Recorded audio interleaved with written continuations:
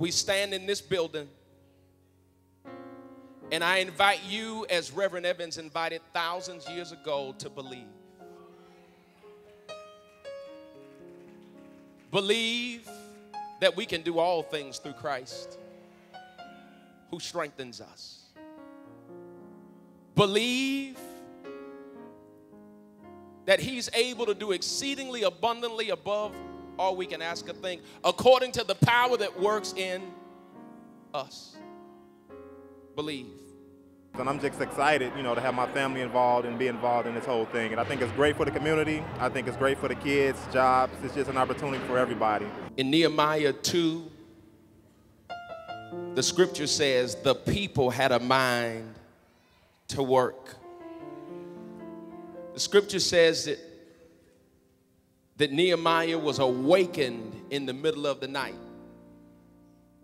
And God said to Nehemiah, as he placed it on his heart, I want you to look at the city. I want you to look at the city. And the Bible says that he had a burden on his heart to rebuild the walls of the city.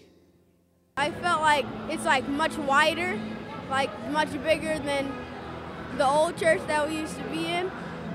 I can't wait till this place gets built up.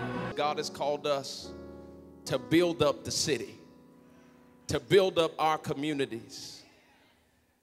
And as we build the temple of God, God has called us to impact every area of life that we possibly can. As we look to speak to people from a physical standpoint, an educational standpoint, a social standpoint, an emotional standpoint, an economic standpoint, a relational standpoint, as we create a destination location that will serve people in a holistic manner. Hey, fellowship, we can do it if we believe. I believe.